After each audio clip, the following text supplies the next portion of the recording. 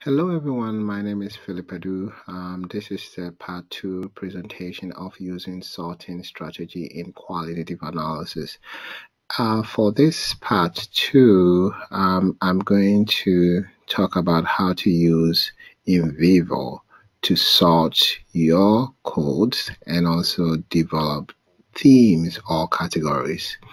So in my previous presentation, I talked about 8 steps that you could follow. So these are the steps that you could follow that will help you to move from having codes to having categories and themes. So in this presentation, it's going to be a similar steps. So as you can see here, I have my codes here, and I have the sources and I have frequency. So the sources can also be called generality. So generality is the number of times significant information were assigned to the code that you have here, right? So the first step that you have to take is to create clusters, right? So we don't have specific number of clusters you can create for this. For this example, I'll create about 5 clusters. You can create 10 clusters depending on the number of number of code that you have here. So if you want to develop or create clusters, so clusters are, you just think about it, they are containers. They are huge containers. You're going to drop these code into them, right, based on the relationship between the codes. If they have some kind of relationship, then you can put them together and drop it in the cluster. So I'm going to create about 5 clusters. So cluster 1, let me copy this so that it will be faster. So cluster 1, you click on aggregate. So I right click here again, and then cluster 2, check aggregate, right click, node, new node, cluster 3, check aggregate. So the aggregate will help you to add everything up. So let's say when you drop all the significant information into the clusters, the various clusters, it will add up all the frequencies, and then that will be the aggregate. So that's why I choose that. You right click again, and cluster 4, I think I have to leave a space here, check aggregate, and then right click cluster 5. So I said we're going to have 5 clusters. As I said, you can have more than 5. You have to be flexible in this process, and you have to be creative. So based on, so we have 5 clusters.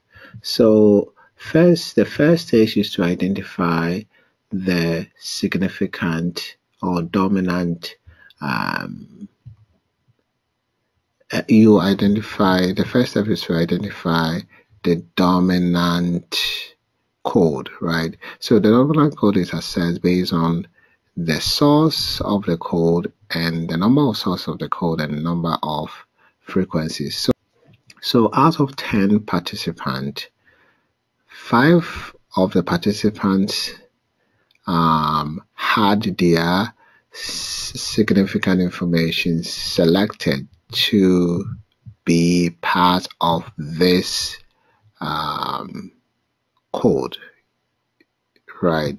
So looking at the source and looking at the frequency, we have 2 main dominant codes. And as I said in my previous presentation, you can have more than one. You can have 1 dominant code. You can have 10 dominant codes. It depends on the sources and the frequency. So you can see that there are 2 highest frequency here, and there are 2 sources that are high, right? Compared. So these are the 2 dominant ones. So what you can do is you drop them into each one of the clusters, each one. So I will drop this one, into the cluster 1, and I'll drop this one into cluster 2. Right. So now when you click on plus, you can see that the information has been dropped into that cluster. Right. So the next one is to find out, okay, so when you look at the helpful course material, is there any kind of information here that have any code here that have some kind of relationship that you can put into this cluster that has helpful course materials? So from my view, as I always tell students, qualitative analysis is a subjective process. I might decide to drop this one into that, but you may think that it has no relationship. The most important is to make sure that you have reviewed the content of the characteristics of each of the nodes and see whether it has any kind of connection with the dominant one before you start dropping the information in there. So I can see that increased value on learning activity has some kind of relationship with the helpful course material, right? So I move it here and drop it into the first cluster. And I go through again, I realize that there's no cluster code here that has any kind of relationship with the first cluster or the information in the first cluster. So then I move to the second Y cluster, right? And for the second cluster, increase motivation has some kind of relationship with this one. And also always think about your research question too, right? And also if you think that the content or the code has some kind of it doesn't really represent the significant information that has been assigned into that code, you can you can adjust it by just click on it, and then you can make some changes to the name if you want. So you always have to be flexible in this process. The name that represents significant information might change if you think that the name doesn't really reflect the content or the significant information that has been dropped into this kind of node, right? So it's the same thing as, so if you want to better analyze or do this well, you have to listen to my first presentation, because I will go into detail how to analyze each of the codes to make sure that the content or the significant information in the code represents the label of the node here. So just to make sure, just review my first presentation. So I was saying that increased motivation, what is increased motivation, has something to do with improved engagement. So you can move it here and drop into the second cluster. Another one will be promote active learning. So you bring that also to the second cluster.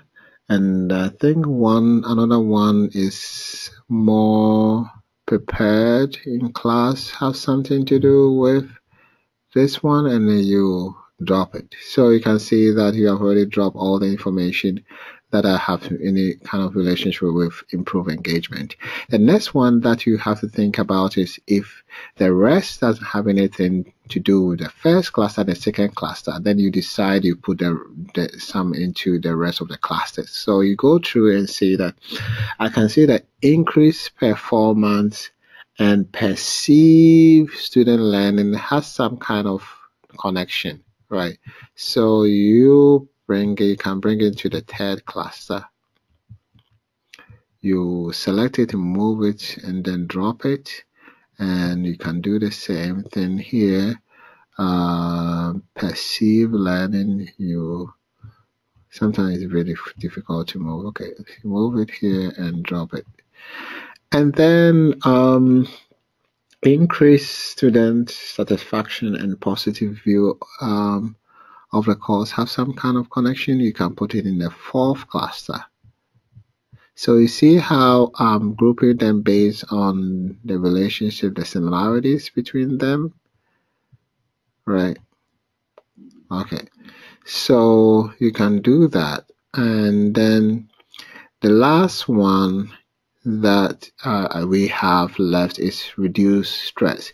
There are some times where you will have a code that has nothing to do with the initial cluster that you have. So in this case, you have to create a new cluster and put them inside, or the remaining cluster and put that information inside. So in this way, there is nothing in the cluster 5. So you can drop that information there because it has nothing to do with the rest of the clusters, right? So you move it here. Sometimes, okay, and then you drop it. So now we have put all the information into their respective clusters. So we have 5 clusters, right? So the next step is to label the clusters based on the content under them, right? So based on the content of the code, you examine the content, and then think about a phrase or a code or a label that can represent all of the content of the information here. Sometimes you can use the words or the phrase that has been used in the code to label it. The most important is to make sure that that label represents all the information under that, right?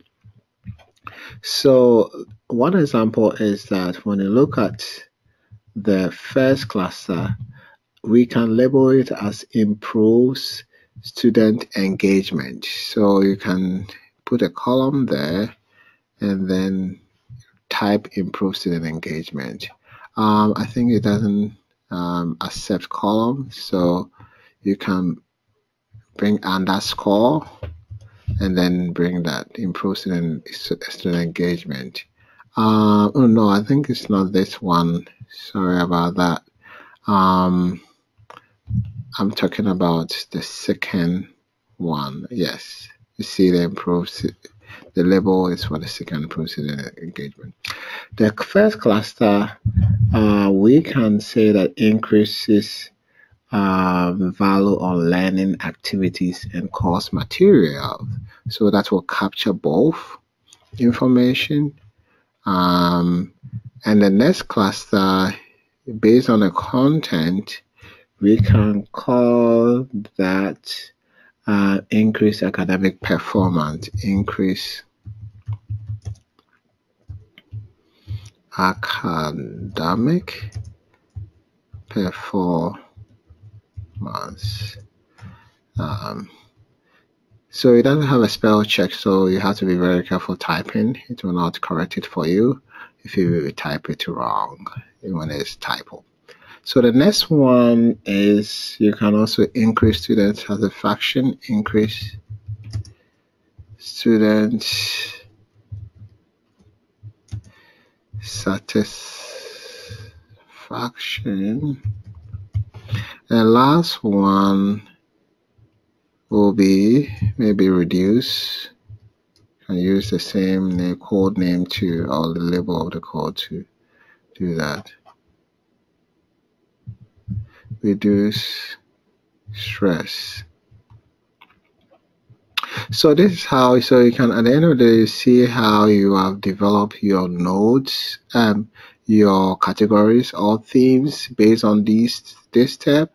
So you can see that you have all your nodes that are addressing your research question that you have, and you also have to make sure that, as I said, the labels are consistent with your research question. You should be able to address your research question. Sometimes you end up having, you can call these categories or themes.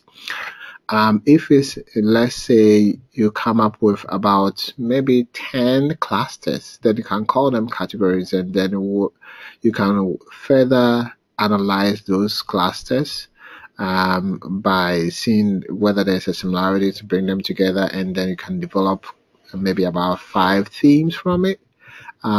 So you could, call these categories or themes depending on how you view it.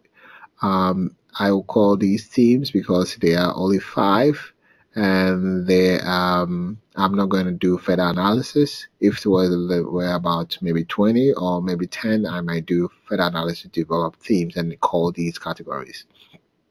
So these are the steps that you could follow to come up with the themes.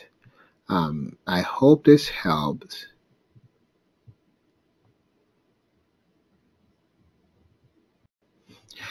So one more thing, so you can see here that you have sources. These have the number of participants that the significant information are coming from, and you can see here that improved student engagement is now the dominant theme, followed by the increased value on learning activities and course. Let me see. I have to pull it. Course materials. So you can see here that you can see the references, the total reference, and then also the sources. I think that will be useful when you are writing your findings.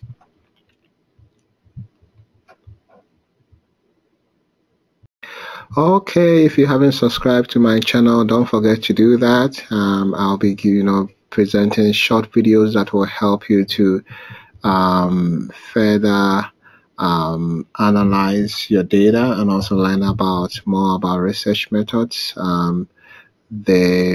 If you want to email me, these are my information. You can follow me on Twitter. And as I said, if you can subscribe to my channel, that would be great. You get a lot of information. I'll be putting up a lot of videos that will help you to successfully complete your research. Thank you for your time.